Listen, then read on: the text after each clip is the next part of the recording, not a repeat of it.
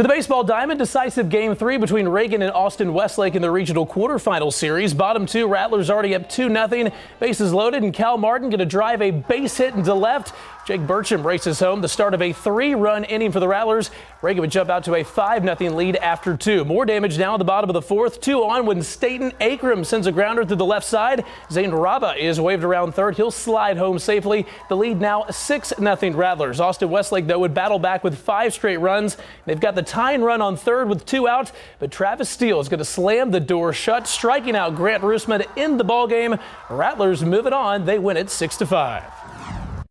Game 1, at the end of Game 1 when we lost, I told Coach Chapman I'll be back for Saturday, and that's exactly what I did. I knew it was going to come down. They weren't going to go down easy, and I'm just glad it came into my hands when I had the ball in the last out. It gives me a lot of gray hairs, and it doesn't help my blood pressure or anything, but they play the game the right way. I mean, we're probably not the most athletic and, most talented team around, but we play hard, and that's the #1 thing. Reagan advances to face Laredo Alexander in next week's regional semifinal.